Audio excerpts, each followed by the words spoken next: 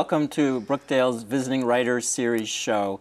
I'm Michael Broek, a professor of English here at Brookdale, and I'm really excited to be here today with Eduardo Corral, an award-winning poet and author of Slow Lightning, as well as many other works that we're going to talk about today.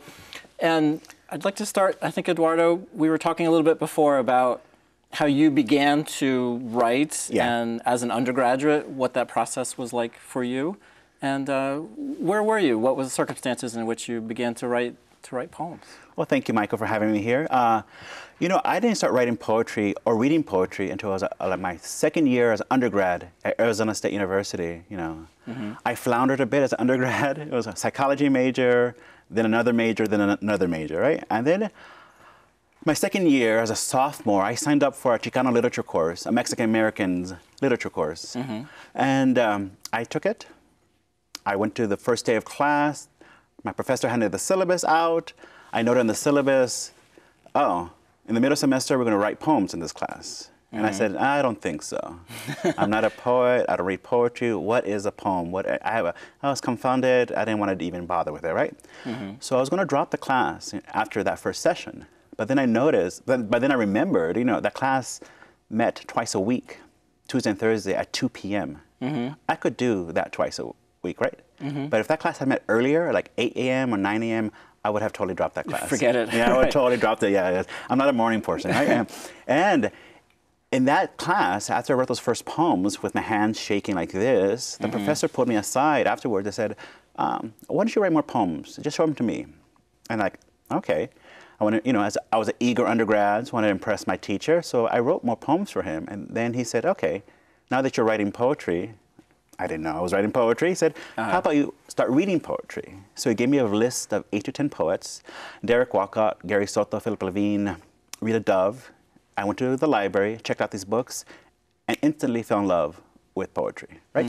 There's where it happened for me, the switch, right? From the young undergrad trying to please his professor to like, oh, wow, how can I throw my hat into the ring now? What can I do? As a reader first, how can I take it in, and what can I do on the page now, right? Even then I had those like, what can I do now, right? Because I was so enthralled by what they were doing, right? Like Derek Walcott.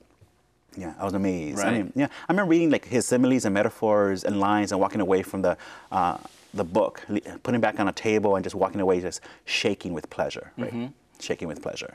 And so that was as an undergraduate. Yes. And then eventually you went on to win the Yale Younger Prize, the oldest literary prize in the country. Yes. Some wonderful luminaries have won it. Yeah. And that was in 2011. Yes. So how long did it take you to get from the undergraduate, you know, beginning to write poetry to having this book accepted by Yale? Well, I graduated at Arizona State University in 1999, right? So right after undergrad, I went straight to graduate school, right? I went to the University of Iowa. So from undergrad to graduate school. So it took me, my program was a 2-year program. So I finished in 01. Let's see, we got all these jumble of numbers here, But it was a 2-year program, right? You know, I say this again and again in interviews. It was a really bad program for me to attend, right? You know, I, as an undergrad, felt nourished and encouraged as a reader and as a writer, and you know, as a creative person, and I didn't receive that kind of a mentorship and attention in graduate school, right?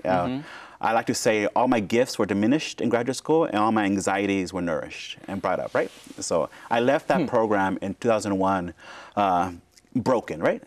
Intellectually and emotionally. So I said to myself, I'm not going to write another poem. This is it. This is it.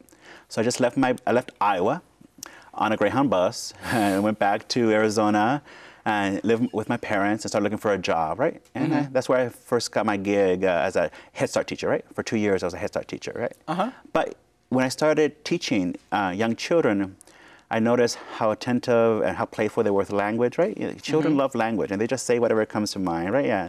So that started me working with language again, right? It started me like, I started notebooking again, writing drafts. It was about 6 to 8 months after graduate school that I picked up the pen again, right? But it took me a while to like let go of the poison that was kind of your graduate school experience. Yes, yeah. And it's still, and I'm actually still kind of very bitter about it, right? Yeah, I still, okay, those graduate school should not be a time for you to be battered, right? Like that. So I'm on one hand, I'm very grateful that I went to Iowa because I met a handful of very talented young writers who are still my friends. Right. And I'm very thankful for that. Yeah. But if I had to do it again, I would not go to that program. And actually have a hard time recommending other people to go there. But you survived and thrived eventually, and then so if that's 2001, then 8 or 9 years later, you're working on this manuscript, or over that period of time that became Slow Lightning. Yeah, it took me about 9.5 years to work on this manuscript before I sent it out, before it got picked up, right? In those 9.5 years, I worked as a library assistant, a Head Start teacher. I was lucky enough to get some post-MFA fellowships and residencies, so that kind of helped too. But the last 2 years, as I worked on the manuscript, I was working at the Home Depot. Really? In Casa Grande, Arizona, as a cashier, right? Because there I could leave, when I left Home Depot, I left work there, right? I didn't have to take it home with me, right? So I would go home and help raise, my parents are raising 3 of their grandchildren, so I would help with that. Right. And after they finally went to bed, and after they finally knocked out, I would go into my room and work on the manuscript, right? Wow. Yeah, from 2 in the morning to like 3 or 4. Yeah. I think it's really good it's good for me to hear, and I think good for our audience and our students to hear as well, because we have creative writing classes here at Brookdale. And we are impatient. I'm impatient as a writer, and students are impatient. We want to write things and have them. I was impatient in those 9.5 years. I would say for the first 4 years, I was really impatient with my process. I'm a very slow writer, and it took me a long time to realize that I write very slowly. I'm very brutal with myself when it comes on the page, right? Maybe that's a bad thing, maybe not. Seems to have worked out well. Yeah, but I actually stopped subscribing to Poets and Writers magazine after graduate school because I was full of envy and jealousy, right? As a young writer, right? Like, why are they writing and getting published? Why are they winning X, Y, and Z, right? Instead of, right. Because, and then I would start, well, you don't have a book in the world. Why are you even worried about this? But that kind of professional jealousy was really, really damaging me and my process to the writing. So I learned how to deal with that quickly, right? Well, I'd like to introduce to the audience your voice. Yeah. So can we take a look at one of the poems from the book? I'd like to start, if we could, with a poem called Acquired Immune Deficiency Syndrome, which occurs very early in the book. Okay. And then a poem by the same title occurs late. So maybe if you could read the first poem, which is the second poem in the book or so, I think. You want to read the first one, right? So, yes, we're going to read the... You want me to talk a little bit about it, or just read it? Read it first? Read it first, and then we'll talk about it. Acquired Immune Deficiency Syndrome. I approach a harp, abandoned in a harvested field. A deer leaps out of the brush and follows me in the rain. A scarlet snake wound in its dark antlers. My fingers curled around a shard of glass. It's like holding the hand of a child. I'll cut the harp strings for my mandolin, use the frame as a window in a chapel yet to be built. I'll scrape off its blue lacquer, melt the flakes down with a candle and ladle, and paint the inner curve of my soup bowl. The deer passes me. I lower my head, stick out my tongue to taste the honey smeared on its hind leg. In the field's center, I crouch near a boulder engraved with a number and stare at a gazelle's blue ghost, the rain falling through it. Thank you. Can you talk about it? One of the first questions that comes to mind, it's a beautiful poem. It's a beautiful lyric poem. It's wonderful images. Thank you, thank you. The title, when someone sees that, Acquired Immune Deficiency Syndrome, I think they're going to approach the poem with certain expectations, which are confounded by what you just read. Yes. So can you read about your process of the poem, or how the poem fits with the title and so forth? Yes. You know, I came of age in this very small town in southern Arizona, Casa Grande, which means big house in Spanish. Late 80s, early 90s, you know, as a young gay boy, young gay brown boy, and at the height of the AIDS epidemic, right?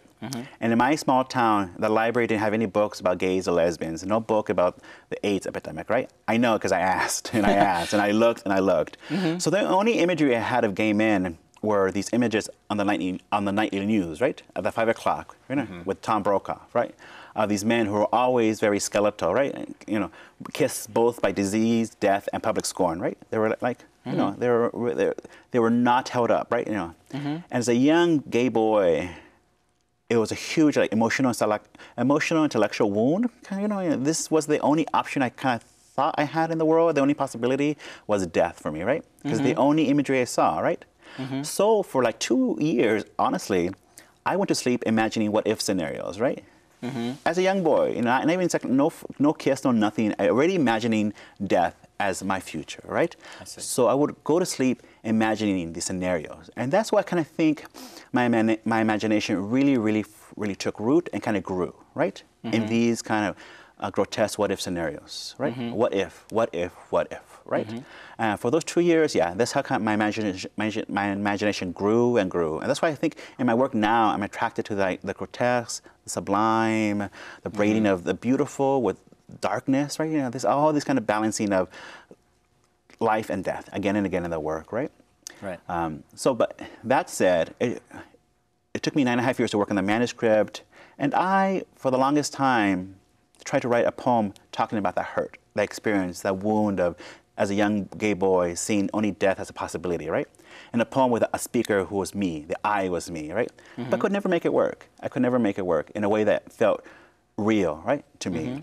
So I put those drafts away. And the only way I could talk about that epidemic, my kind of fear about the virus, was through what Carl Phillips calls the magically real, this sort of kind of surreal, kind of lyrical space. That allowed me to talk about the disease, the fear, in a way that made me okay with it, right? That way, it wasn't about my fear experience, right? It was something more, right? In the poem I read, you know, there's a boulder engraved with a number, right? Right.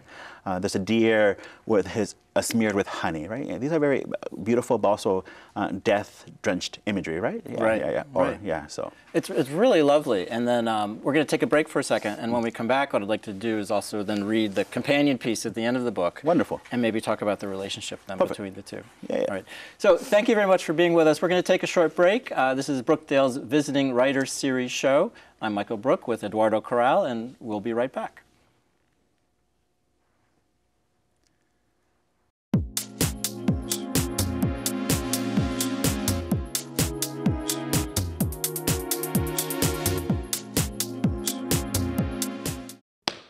When I was divorced, I needed to rediscover who I was.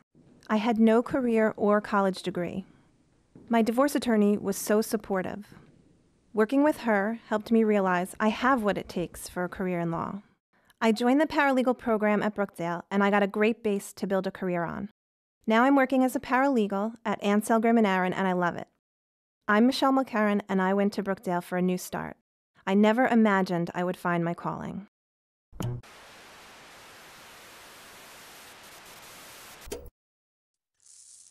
With both my sons entering college, I knew financial aid was going to help.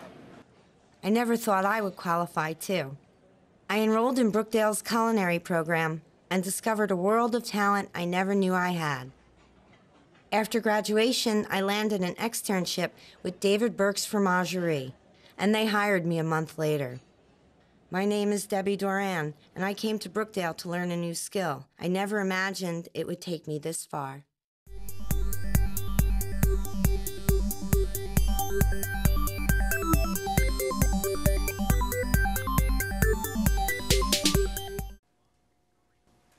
Hello and welcome back to Brookdale's Visiting Writers Series show. I'm Michael Broek, here today with Eduardo Corral.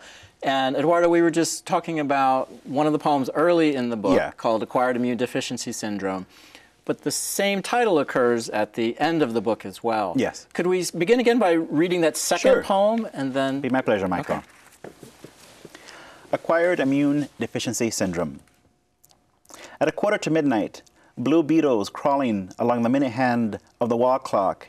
I awaken, panicked, next to my lover, a caramel-hued cello asleep on embroidered linen. A light bulb blazes, burns out, a doe's flash a white tail that instructs the fawn to follow its mother in flight. I hurry down a hallway, through a door, into a pasture where mules are grazing. Moonlight floats in the air like coarse cloth, silver-speckled and woven on the looms of mirrors. Once I tore into the torso of my cello and discovered its heart, a pair of horseshoes caked with red clay. The mules surround me, necks bent, nostrils pluming out different lengths of breath. I toss off my robe. A mule curls his tongue around my erection. I throw my head back and stare at the slowest lightning, the stars. Thank you. So the poem, similar imagery, same Yes. exact titles appearing. Can you speak to that? One beginning at the beginning of the book and nearly closing the book. How did you put this together? Well, I'm a big fan in books, even poems themselves, of symmetry, right? Things that kind of balance out, right? And that was one way to kind of balance out, I thought, the collection, because they're both kind of like lyrical, surreal, magical spaces, right? These two poems, right? So the rest of the collection is bookended by these magical spaces, and the middle is like these narratives about border crossing, other lyric spaces, ekphrastic work, right? Right. But I wanted it to be the book kind of framed by these magical lyrical space, right? Because that's where I think I'm at my best as a poet, right? And that's where I feel more comfortable, and those are the kind of spaces I seek out as a reader, right? Interesting.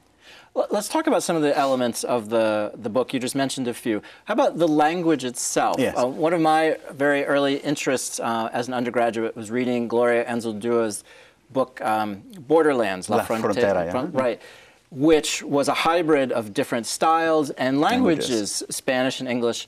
And in Slow Lightning, Spanish occurs quite often. Yes. So can you speak about having a bilingual book? Yeah. Why? What kind of borders are you crossing when you're doing that? Or Yeah, well, it's called code switching, when you shuttle back from one language to another in a text. I was a terrible graduate student because I was writing poems in Iowa to impress my teachers and peers on one hand, and none of them spoke Spanish, so it even dawned on me to write these code switching poems, right? These poems that shuttle back from English and Spanish. So you only wrote poems in English as a graduate It never dawned on me. And about 4 or 5 years after graduate school, I was walking, and I just thought, I had a thought, why can't I write a poem that kind of echoes and parallels the way I think, right? Sometimes in my head, a sentence begins in English and in Spanish, or vice versa, even at the phrasal level, right? This is the way I think. I'm bilingual, right? So this is the way I think. So why can't I write a poem that way? There's a very simple breakthrough, which enabled me to write the code-switching poems, right? But for me, the Spanish has to be part of the authentic, organic process, right? I rail against use of Spanish or any kind of other language in an English-heavy text that feels like ethnic embellishment, right? As a gesture to otherness, right? Café con leche italicized, the moon like a piñata italicized. You know, those are too cute. We needed those poems in the 60s, 70s, the first wave of Latino writing in this country, I think. But we're not there anymore, right? We're not there anymore. We have Junot Diaz writing paragraphs in slang, Spanish slang now, right? We don't need that, right? We're in a different space, and I know that as an artist too, right? So I wrote these code-switching poems with that in mind, right? The Spanish had to come in the drafting process, right?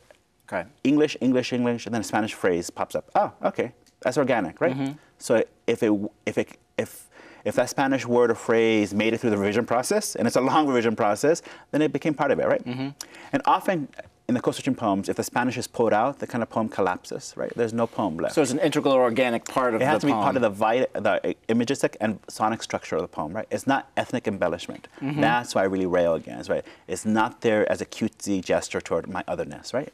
Or as my otherness as it's perceived or read by others, right? Yeah. So it's not a marketing tool, right? It's an authentic use and a vital use of language on my part. Yeah, a vital part of the poem that can't be teased out. No. And that said, I cannot write a poem completely in Spanish because my Spanish is not that good, right? Very conversational. Yeah.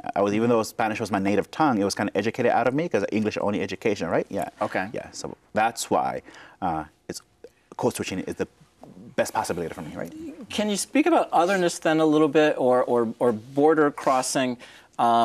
It seems like there's a lot of concern. There's literal borders that are crossed in the poems. Yeah.